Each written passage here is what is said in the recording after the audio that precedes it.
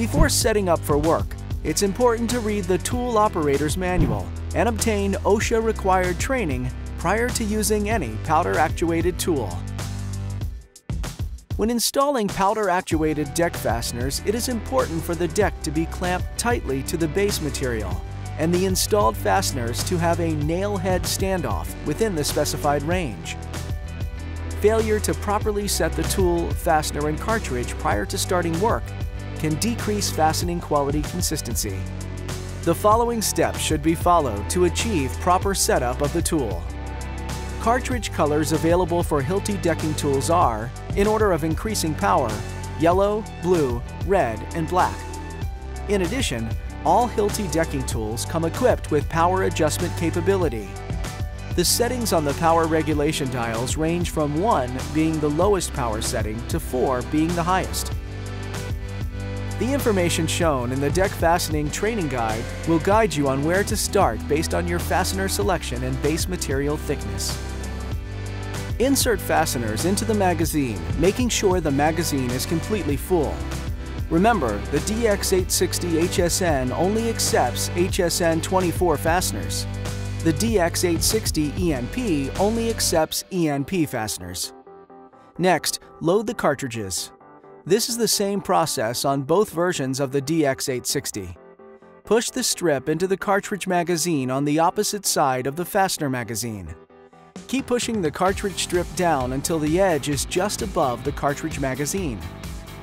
Before making the first fastening, ensure the operator and all bystanders are all wearing proper safety eyewear and ear protection. With the tool fully loaded, compress the tool completely at the location of the base steel, keeping it perpendicular to the surface, and pull the trigger to make a fastening. Check the standoff of the fastening using the power adjustment card. The plus and minus signs on the card will help you determine how the power regulation dial and/or cartridge power level needs to be adjusted. The power regulation knob on both DX860 tools can increase or decrease the applied strength of the cartridge. Adjust the level up or down as indicated on the power regulation card if needed, based on the test fastener standoff. If the fastener is driven too deep, that is, too low of a nail head standoff, with the power regulation dial set at 1, move to the next lowest cartridge power level. Similarly, if nail standoff is too high at the 4 setting, move to the next higher cartridge power level. Make another couple of fastenings and check with the power regulation card to make sure the settings are consistent. Note that for optimum performance of the tool, regulate the power as close as you can to the center of the range as indicated on the power regulation card. This will also help account for single-layer attachments, as well as up to 4-layer attachments, all while staying within the proper standoff range. With the tool properly set up, there should be a consistent fastening across the entire deck. Be sure to check this periodically throughout the installation as job site conditions can change.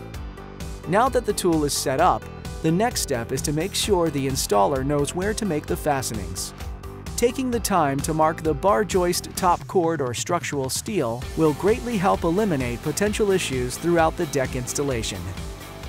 Using a permanent marker, paint pen, or wax pencil, mark the center of each top chord for joist installations, or the center of each beam for structural steel applications on the top flute. Be sure to mark this on each deck sheet as the base steel can twist or turn, especially over long spans. Make a couple of fastenings in each sheet to prevent the sheets from moving after the base steel has been marked. Snapping chalk lines is not recommended as many joists are not straight. Damage can occur if the operator misses the base steel. Missing can also waste fasteners, increase material cost, and reduce the time between needed repairs. For more information about Hilti decking systems, visit Hilti online, contact your local account manager or Hilti customer service.